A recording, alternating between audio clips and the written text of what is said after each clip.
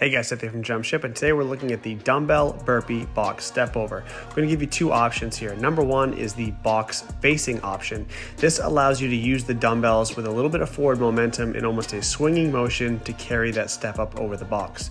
Now, because the dumbbell burpee box facing step over is one of the longest range of motion movements in all of CrossFit, sometimes it makes sense to do the lateral version, which you're seeing here. This keeps you closer to the box and allows you to complete the same rep while traveling less distance each time. There's no wrong way to do it. It's up to you.